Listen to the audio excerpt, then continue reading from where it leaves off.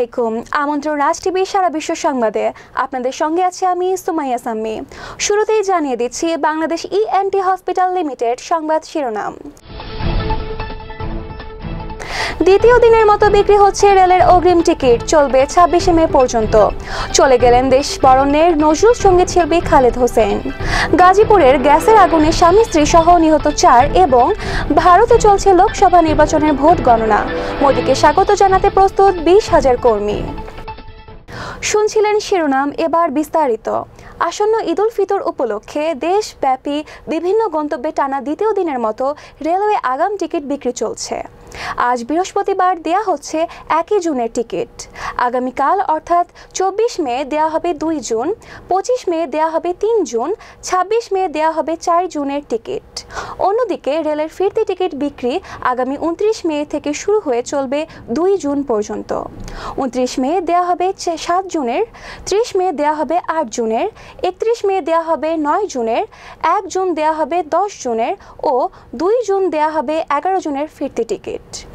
রেলপথ মন্ত্রণালয়ের সংশ্লিষ্ট কর্মকর্তারা জানিয়েছেন, অগ্রিম টিকিট বিক্রি ২২ মে থেকে শুরু হয়ে চলবে ২৬ মে পর্যন্ত। প্রতিদিন সকাল ৯টা থেকে বিকেল ৪টা পর্যন্ত টিকিট বিক্রি করা হবে।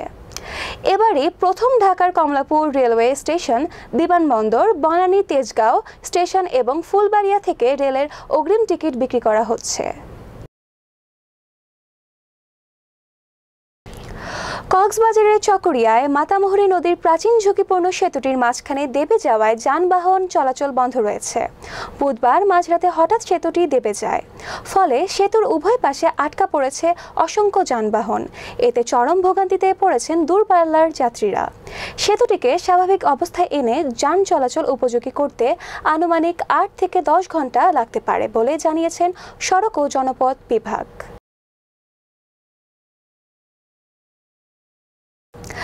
গাজীপুর সিটি কর্পোরেশন ইসলামপুর এলাকায় রান্নাঘরে সিলিন্ডার থেকে বের হওয়া গ্যাসের আগুনে স্বামী স্ত্রী সহ একই পরিবারের ৪ জন নিহত রয়েছেন। বুধবার রাত ৯:৩০টার দিকে এই ঘটনা ঘটে। নিহতরা হলেন শাহ আলম, তার স্ত্রী মনিরা বেগম, তাদের ছেলে বায়োজিদ ও মেয়ে ফাতেমা। নিহত ওই দম্পতির স্থানীয় রেনেসা এপারলেন্স নামের পোশাক কারখানা যথাক্রমে কোয়ালিটি ইন্সপেক্টর ও অপারেটর ছিলেন। তাদের বাড়ি পটুয়াখালী বাউফল উপজেলায়।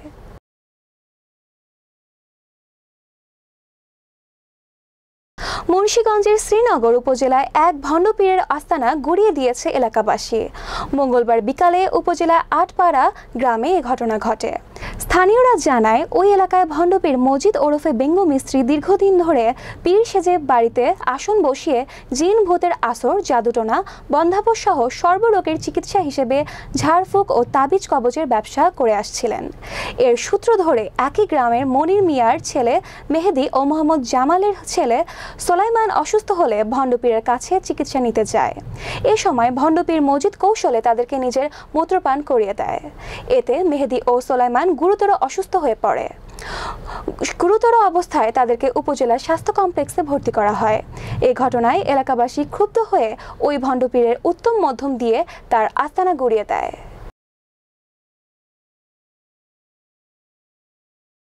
দর্শক, রাজ টিভি সারা বিশ্ব সংবাদে নিয়ে নিচ্ছে একটি বিরতি। ফিরে এসে থাকছে, একসঙ্গে ৬ সন্তানের জন্ম দিলেন পোল্যান্ডের এক মা। ঢাকার প্রাণকেন্দ্রে সর্বপ্রথম স্বয়ংসম্পূর্ণ অত্যাধুনিক নাক কান গলা রোগ চিকিৎসার একমাত্র বিশ্বস্ত প্রাইভেট হাসপাতাল বাংলাদেশ ইএনটি হাসপাতাল লিমিটেড। দেশের প্রখ্যাত নাক কান গলা বিশেষজ্ঞ চিকিৎসক দ্বারা ২৪ ঘন্টা সেবা প্রদান, সম্পূর্ণ শীতাতপ নিয়ন্ত্রিত বিশেষজ্ঞ ডাক্তারদের চেম্বার, গলার স্বর ভাঙার কারণ নির্ণয়, কানের মাইক্রোস্কোপি, স্লিপ স্টাডির মাধ্যমে নাক ডাকার কারণ নির্ণয় ও চিকিৎসা, মাথা ঘোরা, সাইনোসাইটিস সহ নাক কান গলার রোগ নির্ণয় ও সমাধান, কানে শোনার পরীক্ষা ও হিয়ারিং এইড, সকল প্রকার ক্যান্সার চিকিৎসা, অত্যাধুনিক যন্ত্রপাতি সম্বলিত অপারেশন থিয়েটার ও পোস্ট অপারেটিভ, নাক ও সাইনাসের সার্জারি, লেজার সার্জারি, মাইক্রো ইয়ার সার্জারি, ককলিয়ার ইমপ্ল্যান্ট, মাইক্রোল্যারিঞ্জিয়াল সার্জারি ও সার্বক্ষণিক জরুরি বিভাগ। চিকিৎসা ব্যয় সর্বসাধারণ হাতের নাগালের মধ্যেই। বাংলাদেশ ইএনটি হাসপাতাল লিমিটেড, উন্নত সেবায় বিশ্বস্ততার প্রতীক।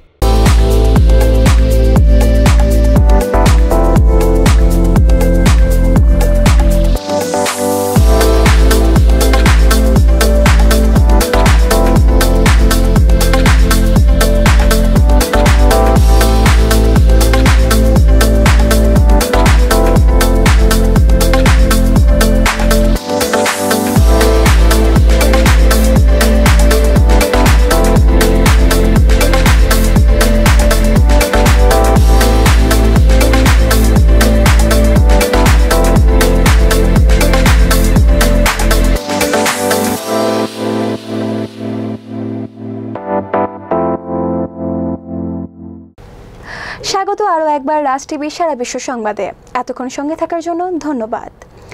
দেশ বরেণ্য নজরুল সঙ্গীত শিল্পী খালেদ হোসেন ইন্তেকাল করেছেন। ইন্না লিল্লাহি ওয়া ইন্না ইলাইহি রাজিউন। মৃত্যুকালে তার বয়স হয়েছিল ৭৮ বছর। হৃদরোগের পাশাপাশি তিনি কিডনি রোগ সহ নানা জটিলতায় ভুগছিলেন। গুরুতর অসুস্থ খালেদ হোসেন রাজধানীর জাতীয় হৃদরোগ ইনস্টিটিউটে চিকিৎসাধীন অবস্থায় গতকাল বুধবার রাত 10:15টার দিকে শেষ নিঃশ্বাস ত্যাগ করেন। আজ বৃহস্পতিবার কুষ্টিয়ায় মায়ের কবরের পাশে তাকে দাফন করা হবে। সঙ্গীতে বিশেষ অবদানের জন্য 21 পদকে ভূষিত হন গুণী এই শিল্পী। বরেণ্য এই শিল্পী গত 5 দশক ধরে নজরুল গবেষণা এবং নজরুল গীতির শুদ্ধ স্বরলিপি প্রণয়নে কাজ করছিলেন। 6টি নজরুল গীতি এবং 12টি ইসলামিক সঙ্গীতের অ্যালবাম রয়েছে খালেদ হোসেনের। চম্পা নদীর তীরে শিরোনামে একটি আধুনিক গানের অ্যালবামও রয়েছে তার। 1940 সালে ভারতের পশ্চিমবঙ্গে জন্মগ্রহণ করেন খালেদ হোসেন। এবার ম্যাজিক কর্পোরেশন প্রাইভেট লিমিটেড আন্তর্জাতিক প্রসঙ্গ।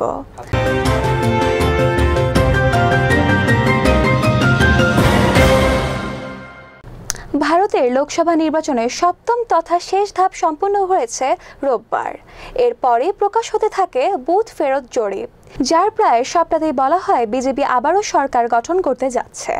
এ কারণে আগে থেকে ক্ষমতাসীনদের মধ্যে উল্লাস ভাব বিরাজ করছে।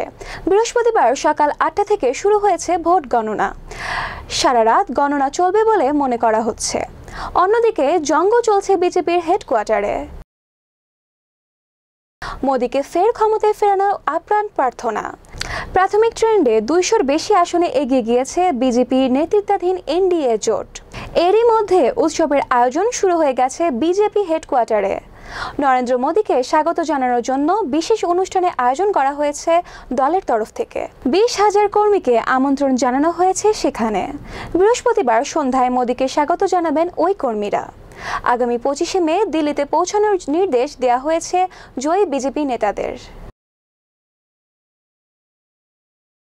চিকিৎসা বিজ্ঞানের সকল অনুমান পাল্টে দিয়ে একে একে 6 নবজাতকের জন্ম দিলেন এক মা।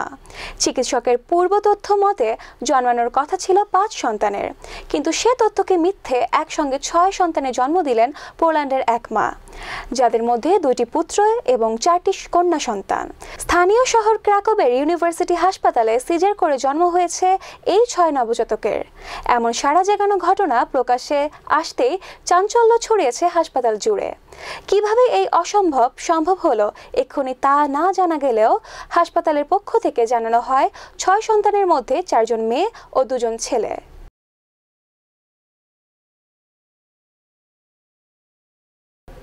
এবার সজীব school and college sports news.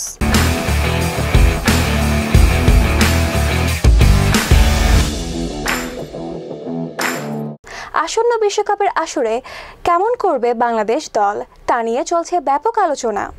অনেক ক্রিকেট বিশ্লেষকের মতে 1996 সালের শ্রীলঙ্কার মতো ভালো করতে পারে লাল সবুজের দল।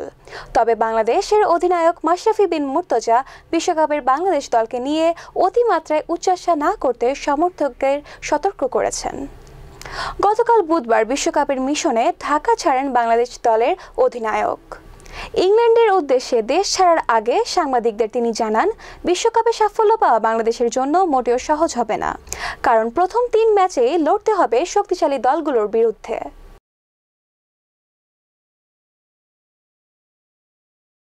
ত্রিদেশীয় সিরিজের ফাইনাল খেলতে না পারলেও প্রথম পর্বের ম্যাচগুলোতে অসামান্য অলরাউন্ডিং পারফরমেন্স করে দলকে ফাইনালে তোলার বড় ভূমিকা রেখেছিলেন সাকিব আল হাসান। সেই সুবাদে বিশ্বকাপের আগে দারুণ এক সুখবর পেলেন তিনি। সর্বশেষ প্রকাশিত আইসিসির ওয়ানডে সংস্করণের অলরাউন্ডার র্যাঙ্কিংয়ে রশিদ খানকে পিছিয়ে ফেলে পুনরায় শীর্ষস্থানে উঠে এসেছেন বাংলাদেশের সহ অধিনায়ক সাকিব আল হাসান। গত বছরের সেপ্টেম্বরের পর আফগানিস্তানের রশিদ খানের কাছে শীর্ষস্থান হারান তিনি। এশিয়া কাপের পর ওয়ানডে অলরাউন্ডার 1 নম্বরে উঠে আসেন রশিদ খান।